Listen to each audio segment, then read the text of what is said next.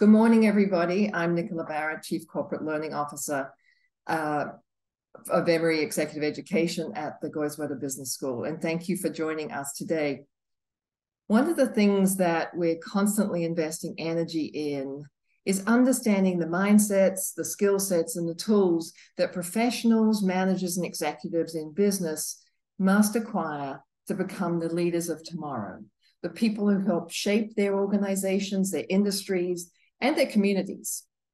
Some of these capabilities are the result of new-to-the-world technologies like AI that require leaders to reconceive, reimagine their products and services, their go-to-market strategies, and even their business models in order to survive, to thrive, and outcompete.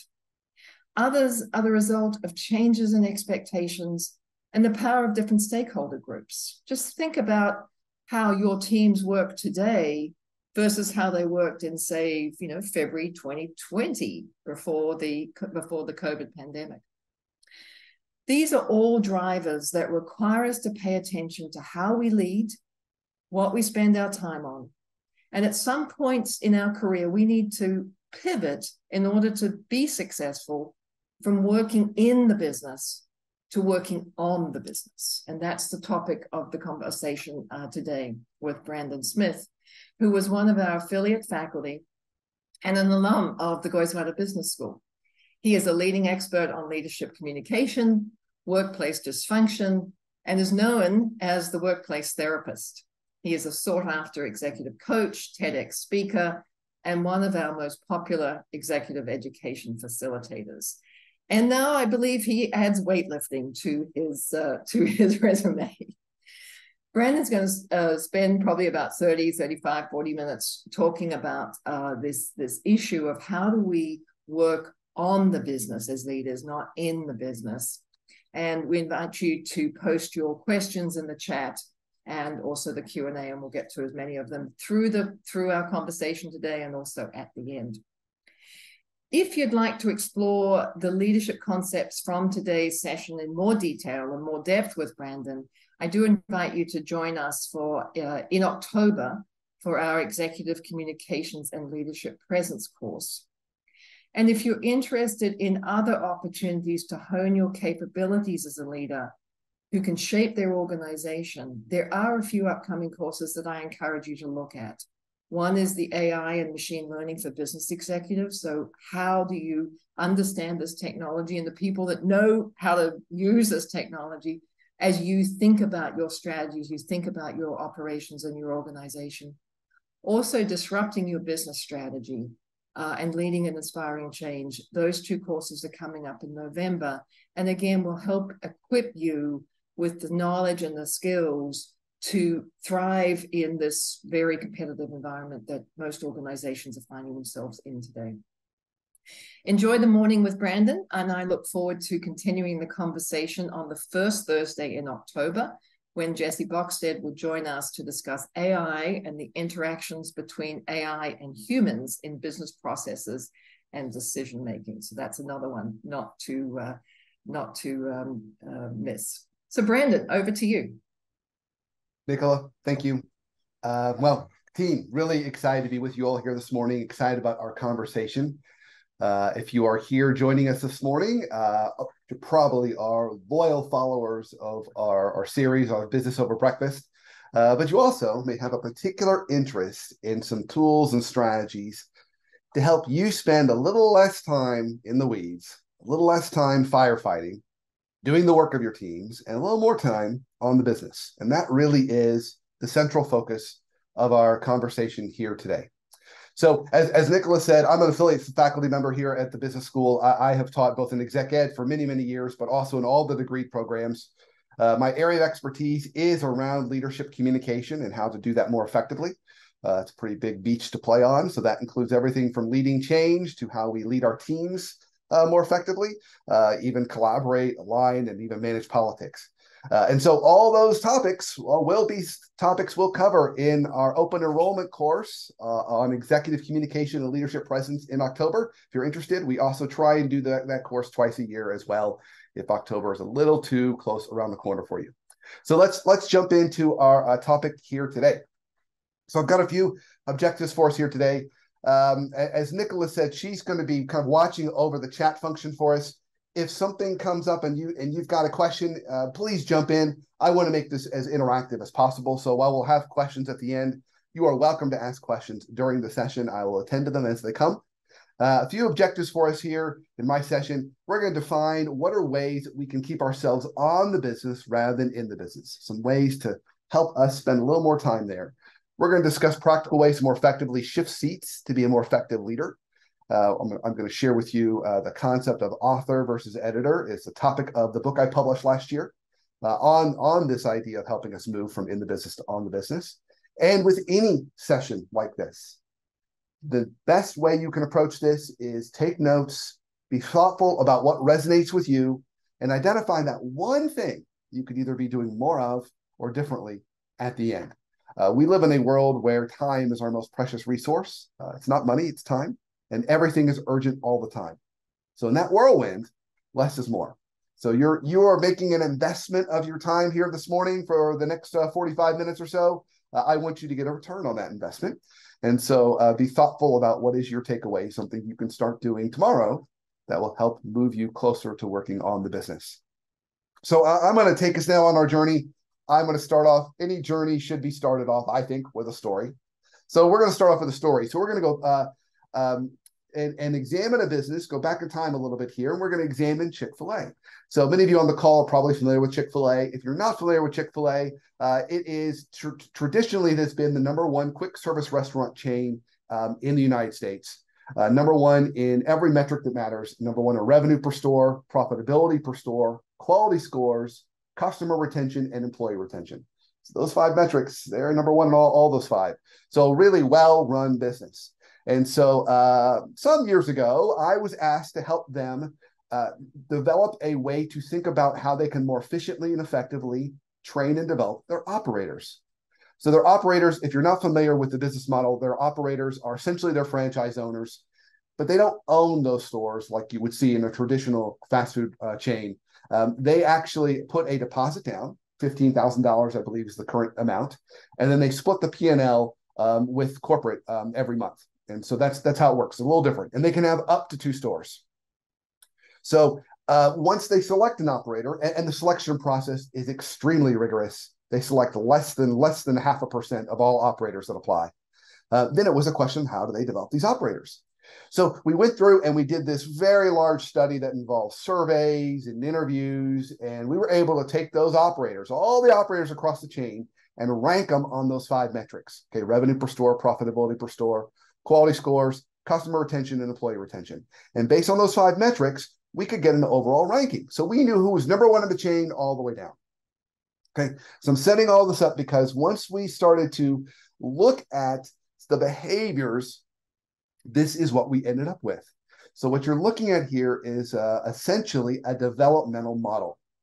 And you can see if we go to our kind of our vertical axis from up and down on our far left, it goes from kind of it's dollars, okay? And then our horizontal axis, which goes from left to right, it goes from working in the business to on the business. Now, Chick-fil-A is a privately held company, so we don't have specific numbers, so you can treat dollars as either profit or revenue, tracks about the same.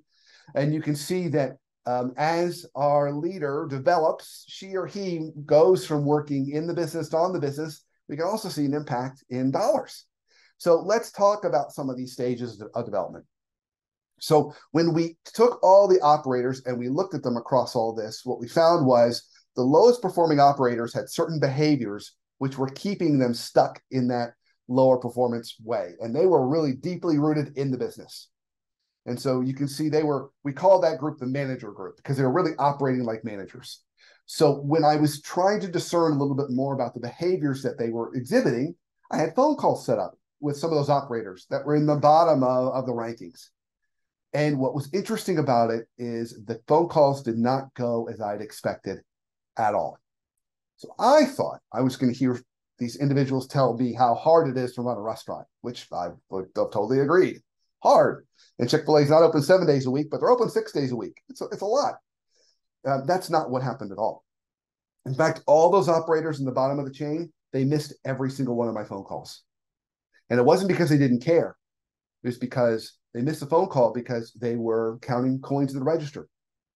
They were out doing landscaping in front of the store rather than hiring a contractor.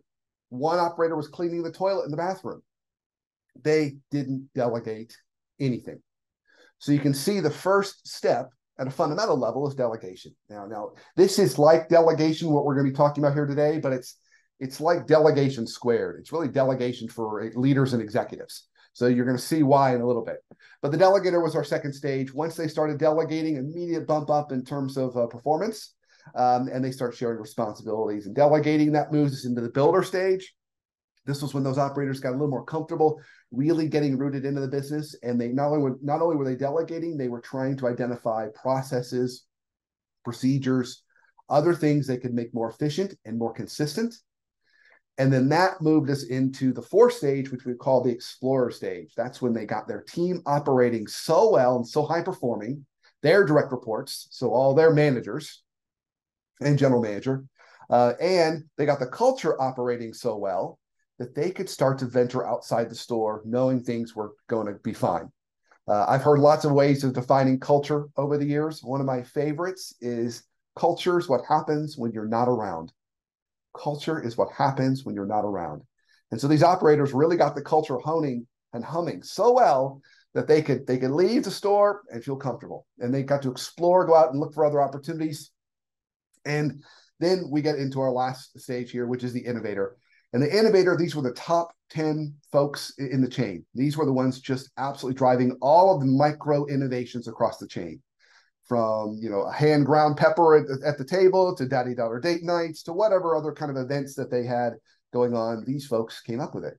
And when I made these phone calls, they made every one of the phone calls. There wasn't one missed phone call. And these are the top performing operators.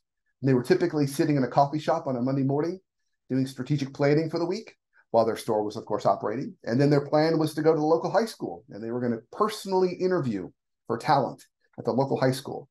And then hit the mayor's office later that day and lobby for a new light to be put in front of their store. Because as you know, with Chick-fil-A, even through the pandemic, it's been quite popular and crowded. One of the biggest challenges at Chick-fil-A today is, in addition to sourcing chicken, it's managing the traffic flow in their parking lots.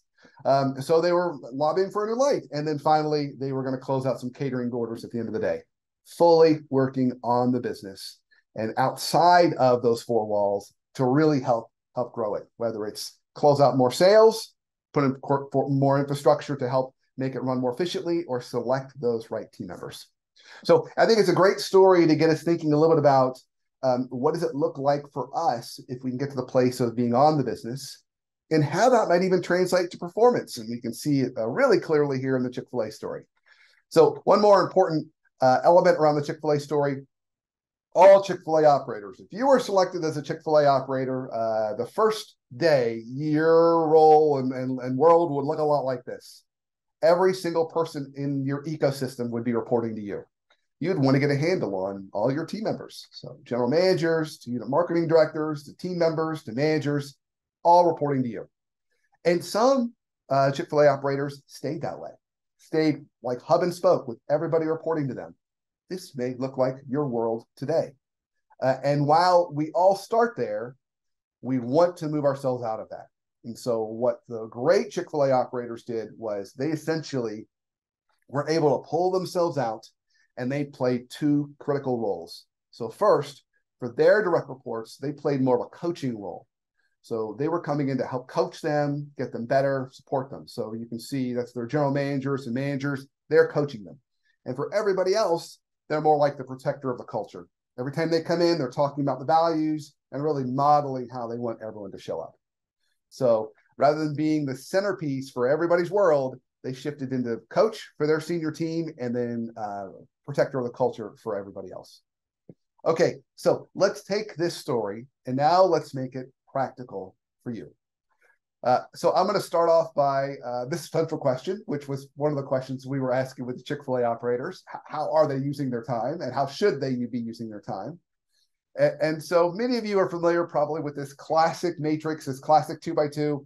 I teach at a business school, so I'm required in every presentation I give to either share at least either a Venn diagram or a 2x2. So here's your 2x2 for today. So this is made popular by Stephen Covey, also called the Eisenhower matrix. And it's essentially, we've got these two critical axes. We've got importance, which is our vertical axis.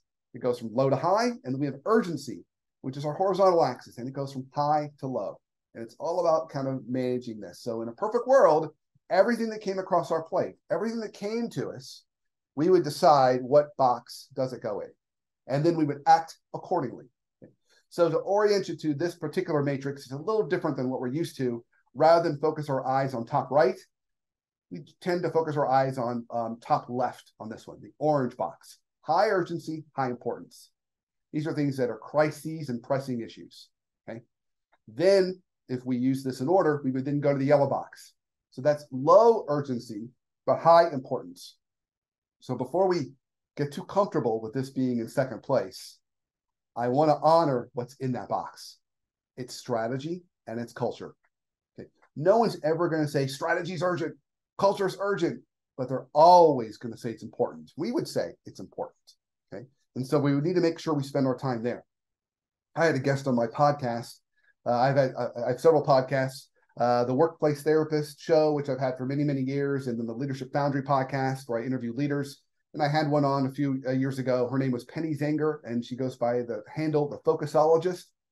And she said, actually, you should start with the yellow box first, because that's the stuff that is so critical, because the orange box will swallow it up. And we know that all too well. So let's come back to that in a minute. And then we'll see at the very bottom our green box and our blue box. I'm not even going to spend any time on those, folks, because I actually don't care. I don't want you doing anything in the green or blue. They are low importance. So whether we call them high urgency or low urgency, they are low importance. So these things should be delegated or deleted, perhaps, or maybe even delayed. I had another guest on my podcast a few years ago, Robert Sawyer, and he said, when things come his way, he uses the 4 Ds: do, delegate, delete, or delay. And so the bottom ones, we don't want to do those. Now, I share all this story with you and this model with you because the world we live in today, we have a tendency to treat everything like it's orange. So I just logically went through how we should approach stuff, but we don't do that. We treat everything like it's orange and we make everything urgent and important. And when we do that, what happens is we get sucked into the business. We get sucked into firefighter role. And when we're in firefighter role day in and day out, that we are not able to work on the business. So we need to make sure that A, we're not finding ourselves being thrown into that and getting sucked into that. And B, we're elevating and equipping our team to deal with more of the day-to-day fires. So we have a little more time to stick our head above the tree line.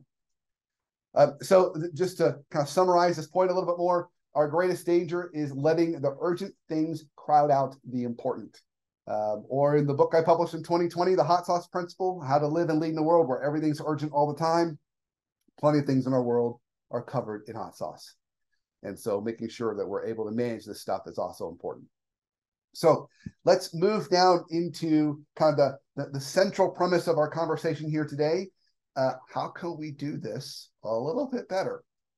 So we're going to move into this primary topic of author versus editor.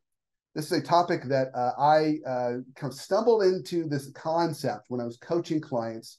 So in addition to being an affiliate faculty member at the business school, a good 50, 60, 75% of my time is spent as an individual executive coach. So I'm a practitioner. I work with individual leaders. And about 6 years ago, I started working with leaders and bringing up this concept of author versus editor. One day, this kind of stumbled into our conversation. I used it probably because I was working on a book at the time, and it just seemed like an analogy that made sense to me.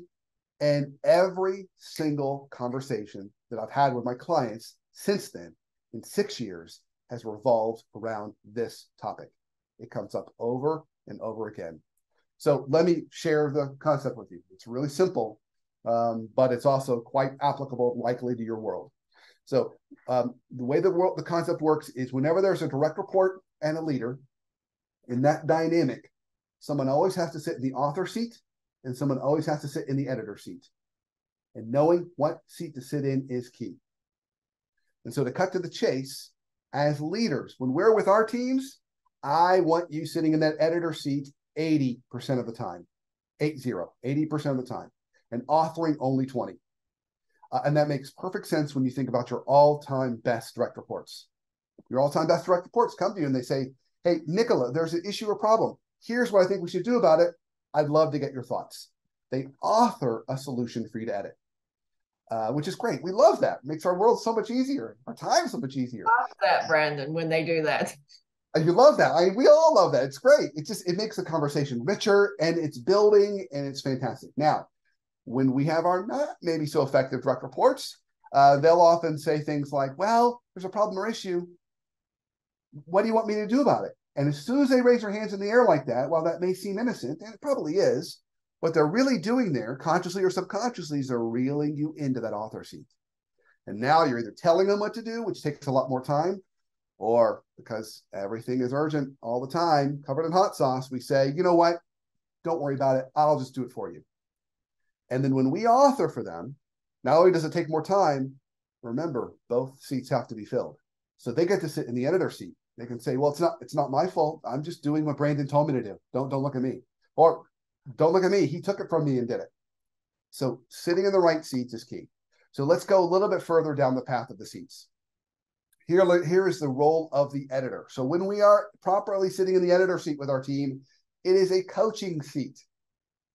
So let me hit the first point here. We still set clear expectations. So we don't just say, well, good luck, figure it out. No, we don't quite give them that much ambiguity. We still say, here's the why of what I'm asking for. Here's the what of what I'm asking for. And here's the when of what I'm asking for. But I'm going to let you come up and craft the how. So we're still establishing our commander's intent.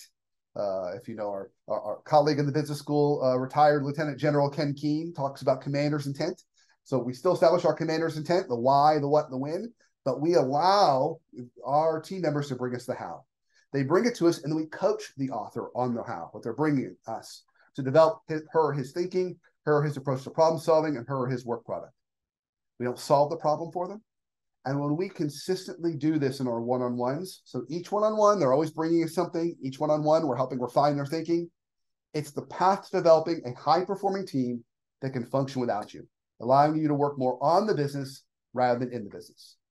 So here's your first practical takeaway: change how you're doing your one-on-ones. As soon as your direct reports come in empty-handed, by definition, you're authoring. Okay, and we don't want to do that. So always require they bring you something to edit, something to react to, and we'll talk a little bit more about that. So that's our first step. When we talk about the role of the author, now here are the characteristics of the author. We know we've got a natural author on our hands when we see these three traits. They take ownership, they show initiative, and they display critical thinking. Take ownership, show initiative, display critical thinking. Many of us live in organizations, work in organizations where we've got all these different ways of thinking about high potentials, and there's 2x2s and 3x3s and 4x4 matrices and all that. That's all fine. This is the simplest way to think of a high potential. High potentials do these three things: ownership, initiative, critical thinking. They present recommendations and a point of view to our manager for feedback. And it's the path to greater, they don't say, what do you want me to do? And this is the path to greater leadership opportunities and being recognized as an emerging leader in any organization. So let me pause here. There's a couple important points I want to make on this slide. So first, you're on this call likely because you chose to be here, right? You took ownership and initiative, probably critical thinking too. So I'm going to place a big assumption here, but I think an important one. We've got natural authors on the call here today, which is fantastic. I love natural authors. I frankly think the world needs more natural authors. However, natural authors do have one Achilles heel. We tend not to know when not to author. So everything that comes our way, we say, oh, I can help with that. Oh, I can do that for you. Oh, sure, I'll help out here. When really, in a perfect world, we should be authoring up and editing down. Authoring up, editing down. So every meeting with your leader you go to, you should always have a clear point of view and maybe even recommendations. Every single meeting, not just status updates, but what's your point of view around that status update? What's your analysis or interpretation of that update? And then recommendations. We author up and we edit down. And when the world works that way, when everyone in the system authors up and then it's down, leaders typically work about 50 hours a week, maybe 55 at the very, very most. However, if that flow reverses and we author down, so either we're getting micromanaged or our team just won't take ownership and we have to tell them what to do and do stuff for them, that's when leaders' hours creep well over 65 or 70 hours. So as you're sitting here today on this call, you find you've got a little bit of a time challenge and you're working too many hours, it could be an author editor opportunity. Brandon, I have a question here. How do you help and how do you perhaps catalyze your people to take ownership and show initiative and display critical thinking? I mean, what are there some tips and tricks to sort of help them build those capabilities that when it doesn't come so naturally to them? Absolutely. So we're going to talk a little bit more about the traps and some of the challenges in just a minute. But at a high level, the first step is you must require that they bring something to your one-on-ones. I know I've said that before, but that's the first step, because what you're doing is you're requiring ownership, initiative, and critical thinking. And then based on how they deliver on those things, you know where to edit and support them. So, and you'll find that maybe for some folks, they just have a hard time with the ownership or initiative. They lack that confidence. For others, they've got the ownership and initiative, but they're not really thinking through the problems really well. Well, then you can help coach them on the critical thinking. But the first step is, in order to know how to help them, we need some kind of a baseline to evaluate. So you need them to bring you something. If they don't bring you anything, you'll never know. So that's the first step, is encouraging that. I'm going to share a few more subtleties in how we help elevate individuals at different kind of deficiencies in just a minute. So stay tuned. Thanks so much. Of course. So I did say 80% of the time we want to edit, and I said 20% of the time we want to make sure we're in that author seat as leaders. These are the only two things that our team cannot do and that we really need to be doing if we want to create a world championship team.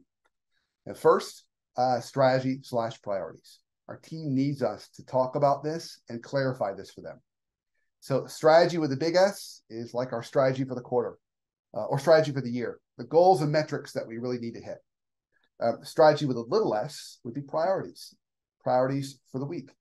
So what are the things that the team really needs to focus on in a given week? They need us to tell them that because their world's just as noisy as ours is. Everything's covered in hot sauce for them too. So they need to know what are those 3 to 5 things to focus on.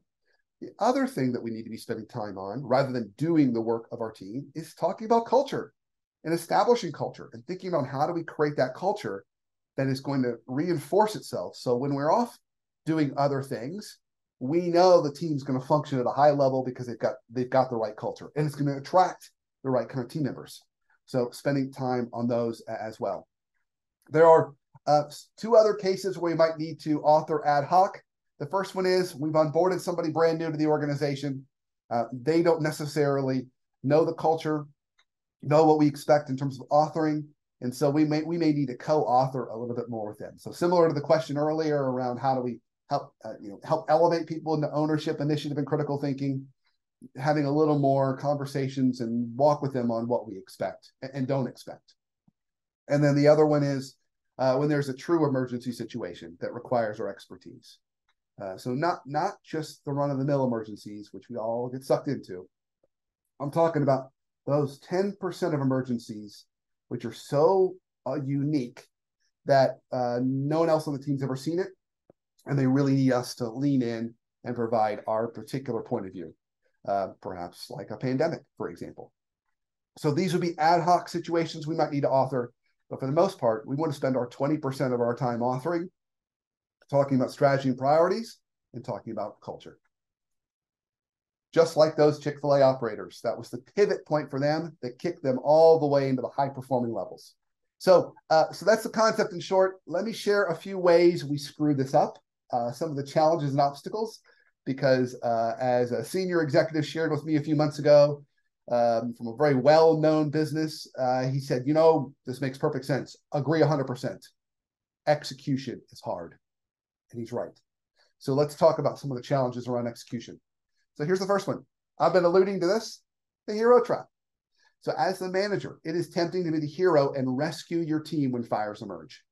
when we rescue our team. So when we go to they pick up the phone and call us, we go to our closet, we throw out our hero cape, we swoop in and save the day. When we do that over and over and over again, we're actually stunting their growth and creating a codependent relationship. So I didn't share this part about my background. In addition to being an alum of Goizueta, I also am a clinical therapist. I had a clinical therapy degree. I practiced for some time in the clinical world. And so as a therapist, I'm not a big fan of codependent relationships. Those are big no-nos. So we want to make sure that we're not rescuing too much, because that actually stunts the growth of the team and it creates a codependent relationship. Or another analogy, imagine you were a trainer and you were taking your team to the gym. Since Nicola talked about me doing weightlifting, let's say you were the trainer, you took your team to the gym and you wanted to show them how to lift heavier weights. And the entire hour you just sat there and lifted all the heavy weights. And they sat there and drank coffee and watched you. Well, the only person getting stronger would be you. So we've got to make sure we're not spending too much of our time lifting the weights they should be lifting, because that's where we all got strong. We got strong when we were thrown into challenges. No one came to help us. We had to figure our way out. That's how we develop strength. That's how we develop resilience and competence and confidence. So we don't want to strip that from our teams. So next time you're asked to rescue the team, consider the following. Is there another member of the team that could solve the problem? Or even consider encouraging members of the team to identify solutions on their own, and then maybe come back to you and bring you a solution at a later point. So this is a quote from a Napa Auto Care owner. I did a talk in Las Vegas last year for about 15,000 auto care owners. So these are independent mechanics. They own auto shops. They license the Napa brand. And this, getting ready for this talk, this was one of the interviews that I did prior to the talk. And this auto care owner shared this with me. He said, "You've done all these jobs. They're easy for you and fun for you. You've gotten out of a mess a million times. You want to be and like to be the hero. But if you want to move yourself to truly being a leader, you need to write a system so others can fix the problem." So just a good reminder for us that while we jump in and it feels good, it could actually be doing more harm than good in the long run. Here's our second trap, the fear of failure or loss of control trap. So for some managers, letting their direct reports author can feel like a loss of control. Recognizing that growth comes from failure and that there are more than one way to solve a problem can help you overcome this trap. So here's an analogy for this one. So while we critically need to make sure we're sharing with our teams the why, the what, the when, and not tell them the how, if we share with them the why, the what, the when, and the how, okay, so we've now just dictated the why, the what, the when, and the how, we have stripped them from ownership, initiative, and critical thinking. They don't own it. They don't have to take initiative. They don't have to think. They're just cooking our recipe. And so when we do that, it really limits their growth. And we end up with a team of cooks. Now, if your team and organizations, like most of the teams and organizations I work with, everyone's lean, everyone's stressed, everyone feels overworked, we need a lot more chefs than we need cooks. We need people coming up with their own recipes, not just waiting to be given one. And so it's really, really critical that we don't overly prescribe. Now, I recognize some roles have a certain way of doing things for compliance or regulatory reasons, but in most cases, there's room for multiple different kinds of solutions. So the pro tip here is remind yourself that there are many ways to effectively solve a problem beyond just your own. Focus more on more on the results than the process to get there. And this one's really, really hard. So I'll give you a fun example. This was some years ago. I was coaching a client. This client was with a Fortune 50 company, and he was a senior executive, and I was doing 360 interviews, and it was some of the best 360 interviews I'd ever done. People repeatedly said, if this leader wants to be the next CEO, they absolutely could. So, of course, I had to press hard on ways that he could improve. And his direct reports were all vice president level, by the way. So I was asking his direct reports, and they said, there's one thing that he does do. Every time there is an issue or crisis coming up or we're about to run into problems, he swoops in and fixes it. They said, that while we appreciate that, we're all seasoned leaders and professionals. We learn best through failure. If he can let us work through a lot of those challenges on our own and not rescue us, we would be even better as leaders, and his team would be even better. So I shared that feedback with him. He kind of squinched his nose for a minute. He looked at me and he said, I'm not there yet.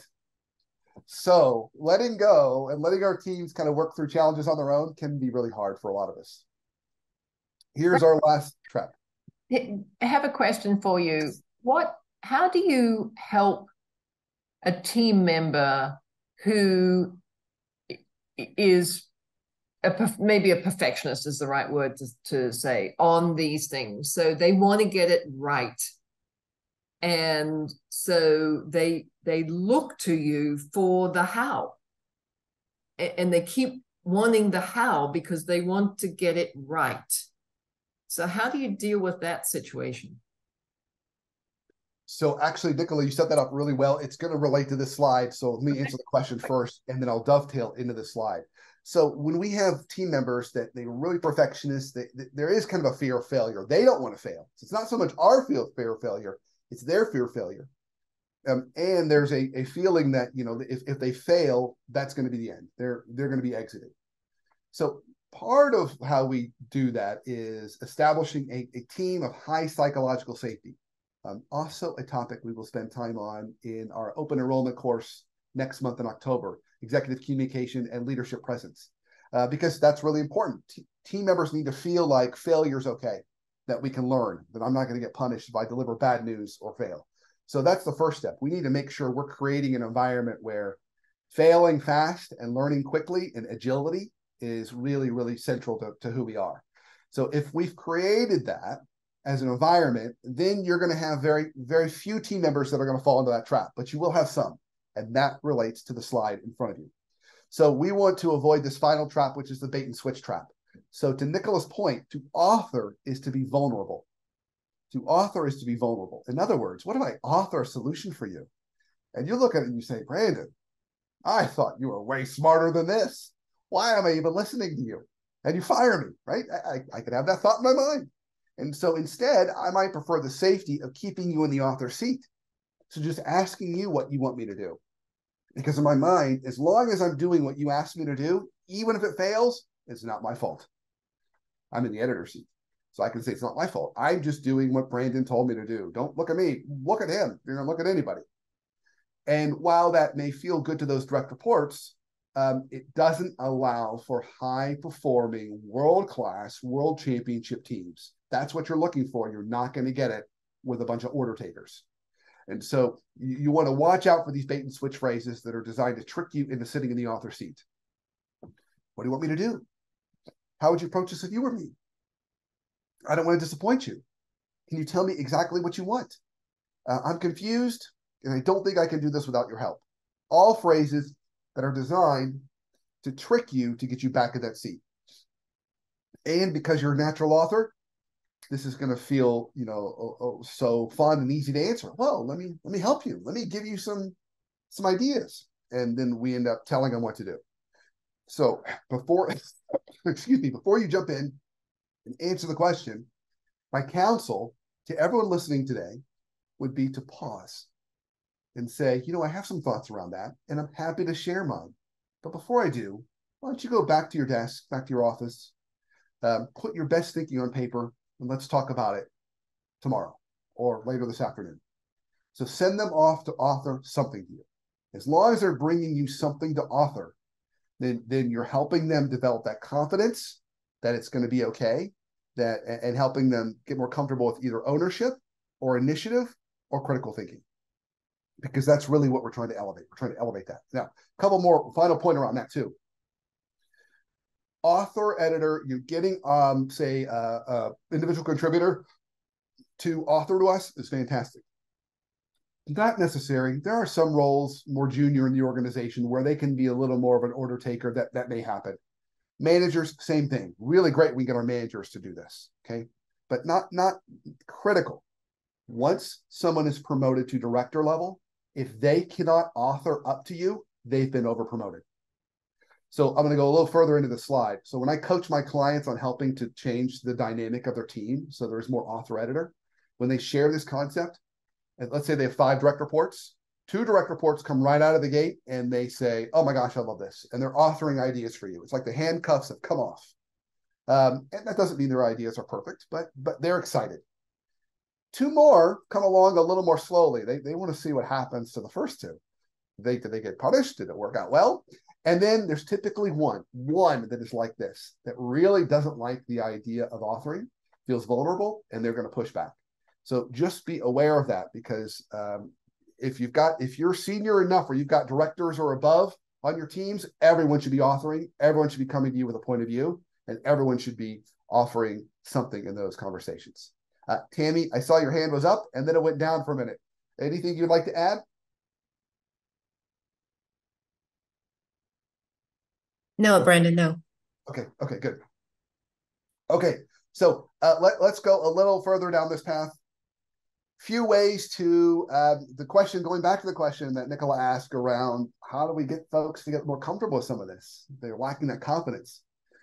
This slide all comes from research done from the American Psychological Association on ways to help people build resilience. Or in other words, get more comfortable taking ownership, initiative, and displaying critical thinking. And so these are some great tips to do that. First, avoid seeing crises as insurmountable problems. So help people, if they're taking on a challenge and they're stuck, say, I believe in you. This isn't insurmountable. I'm confident that with you and me working together on this, we can figure out a path forward. Look for opportunities for self-discovery. That's the second one.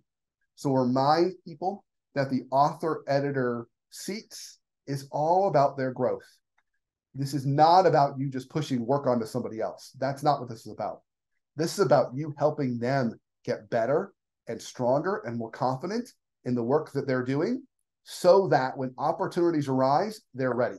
And that opportunity might be your seat when you get promoted, or other opportunities. So you're helping them get better, faster, stronger by giving them stretch opportunities. Keep things in perspective. So remind them you're not going to die. You're not going to get fired. This doesn't go well. We're just going to have a conversation about it. And then finally, maintain a hopeful outlook. So at Emory's theology school some years ago, there was a faculty member there named Jim Fowler. Jim has since passed away.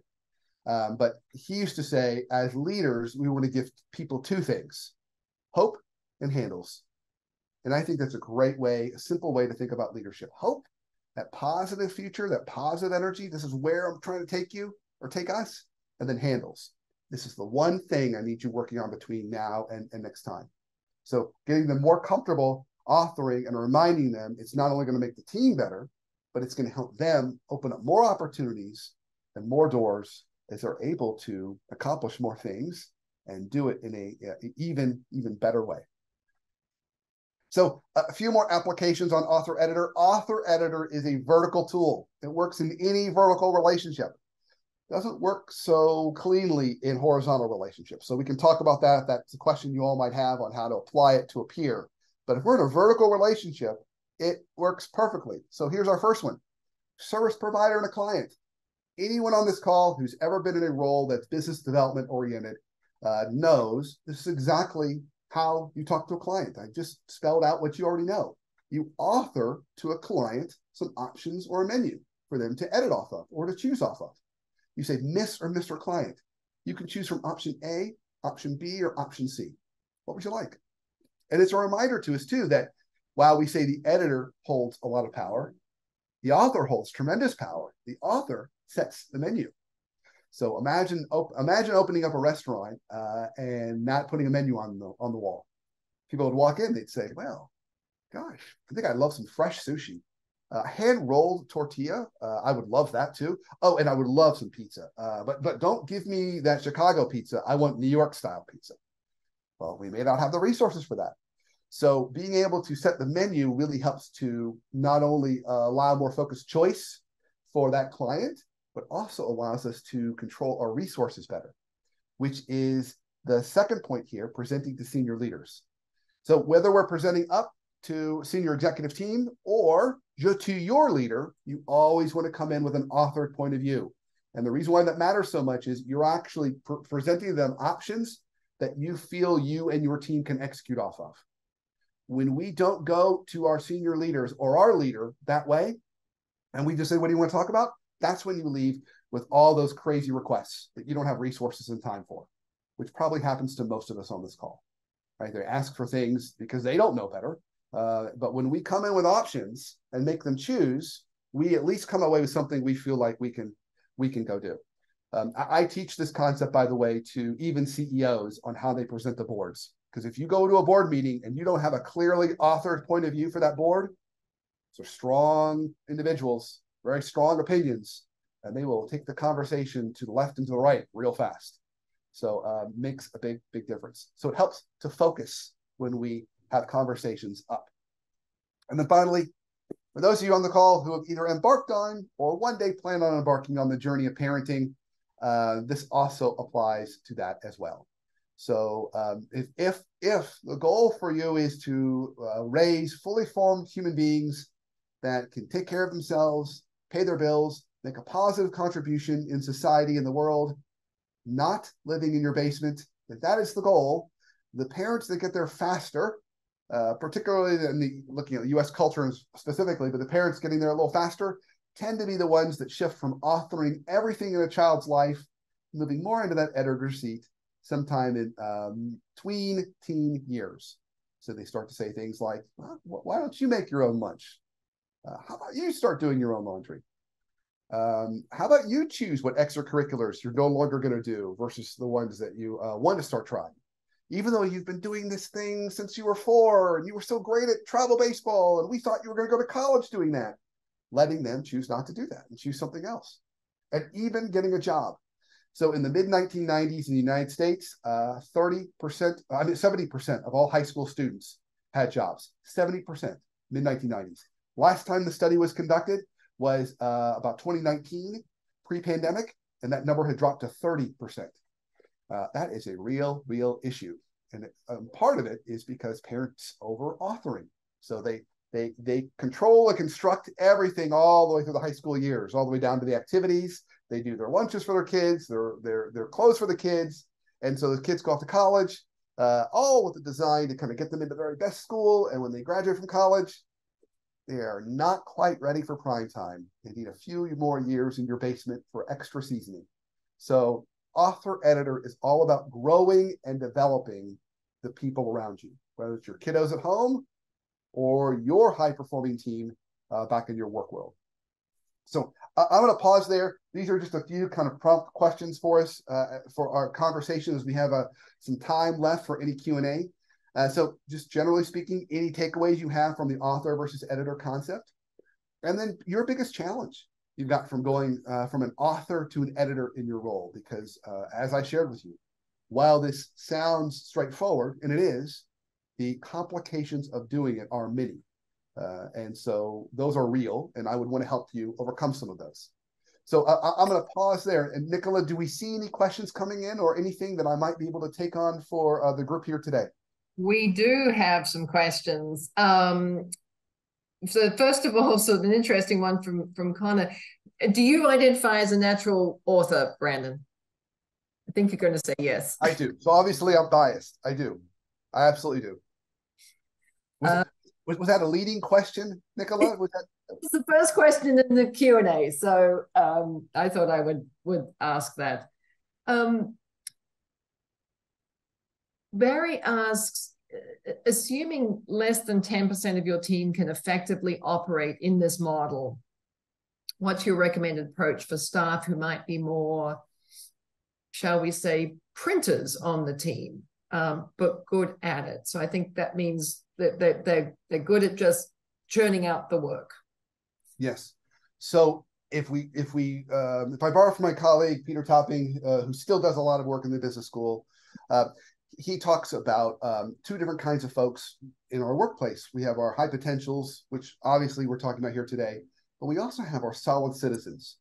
Now, solid citizens are really important. They're folks that maybe do the same job, do it well, have been doing it for 10 years or 15 years. They maybe are printers. Also really strong.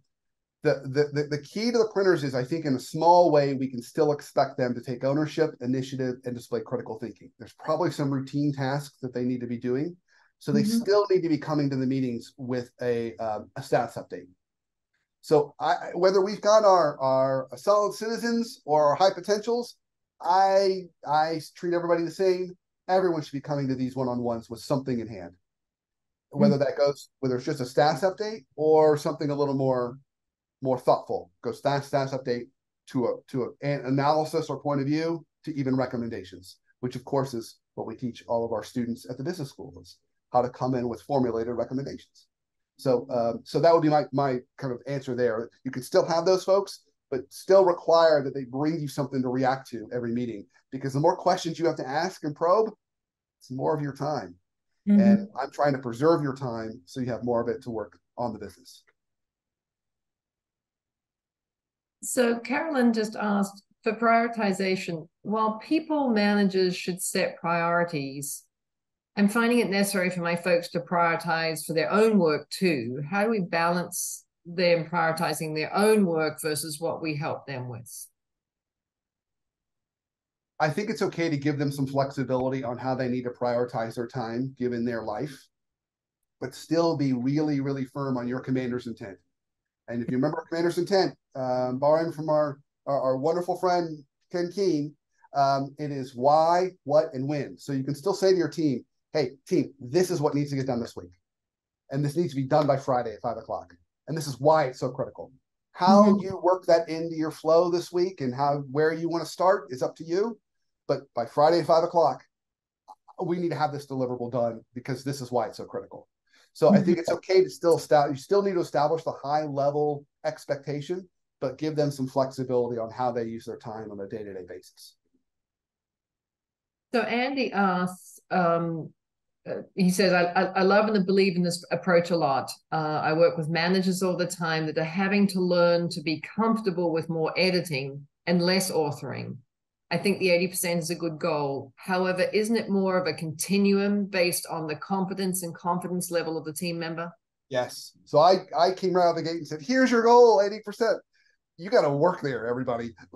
Don't be okay with yourself and give yourself grace if it's flipped right now and you're authoring 80% of the time and only editing 20%.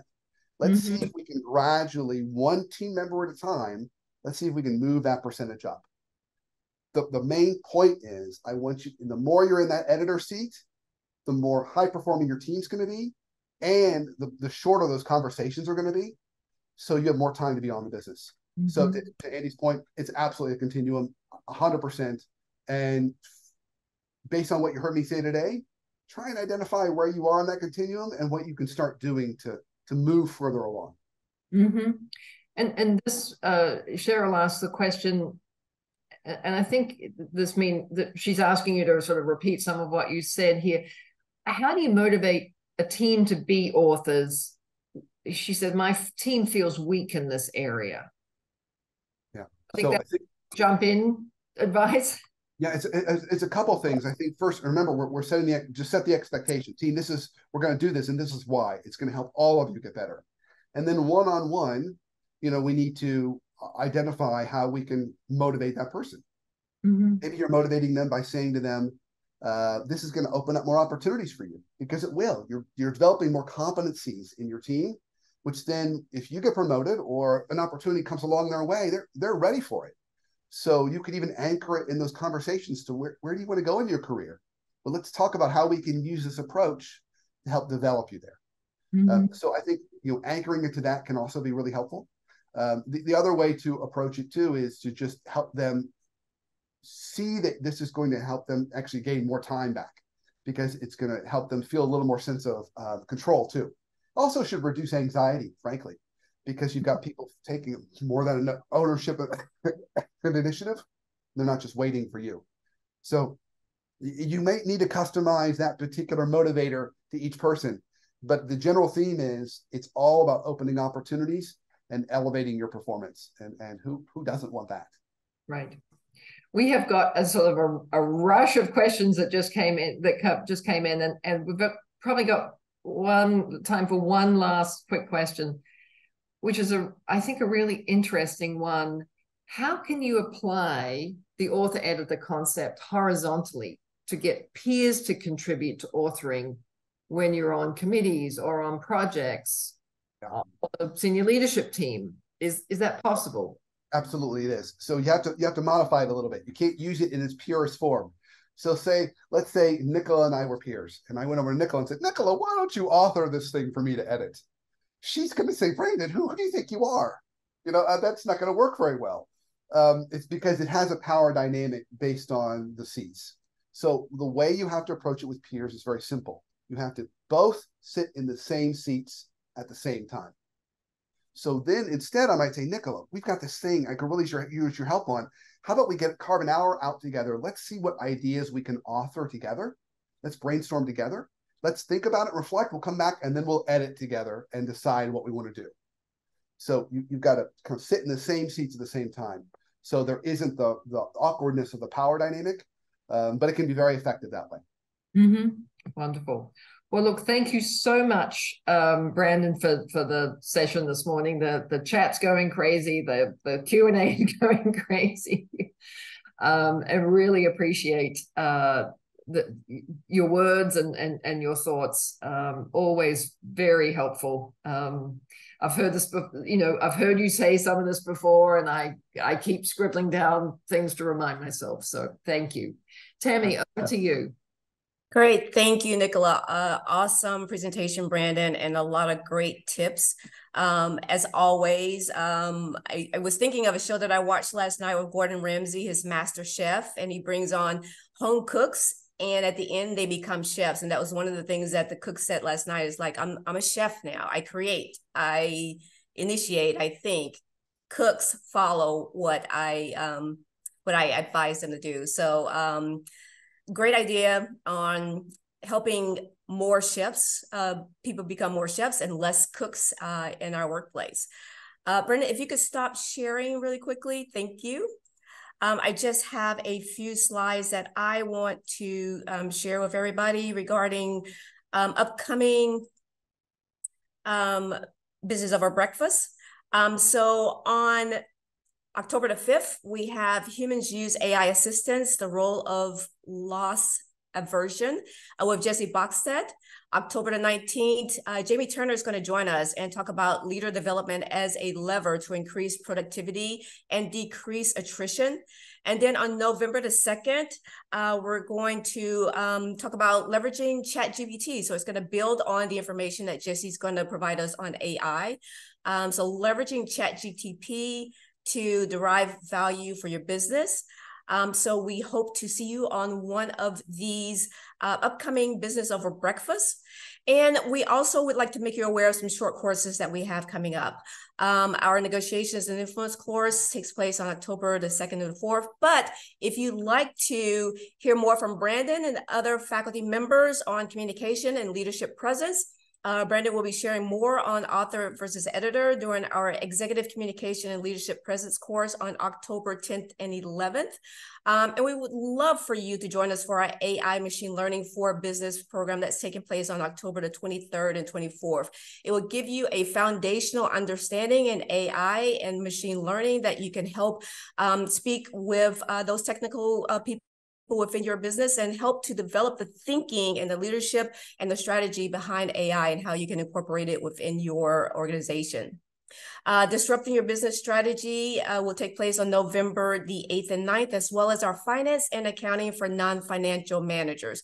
And one thing I'd like to add before I leave this slide, we do have MBA level courses. These are courses that are through Goizueta's Business School that you can take. These are going to be starting in the spring, and we'll have more information on that coming soon. So again, I want to thank you for joining us today. You're all a big piece of the puzzle. Make those cooks into chefs and spend time appropriately authoring versus editing. Thank you again, Brandon, for your time today. And thank you everyone for joining us. We look forward to seeing you in a future Business Over Breakfast. Take care. Bye, everyone. Have a great rest of your week.